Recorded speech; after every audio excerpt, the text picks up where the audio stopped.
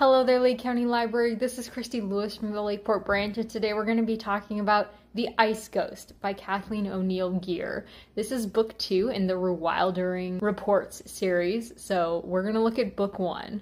This series is classified as a cli-fi novel, which means it involves climate science, and it's set in the future, so it's also science fiction. The ice line is set 1,000 years into the future, where the Zyme, a 3-mile thick layer of luminous green slime, covers the oceans and continents. The old stories say that when the Gemin, the godlike beings from the past, realized that their efforts to halt global warming had gone terribly wrong, they made a desperate gamble to save life on Earth and recreate the species that had survived the worst of the Earth's ice ages. If The Ice Lion or the new book, book 2, The Ice Ghost, sounds like something you want to check out, you can order it for free through the Lake County Library with the use of your library card.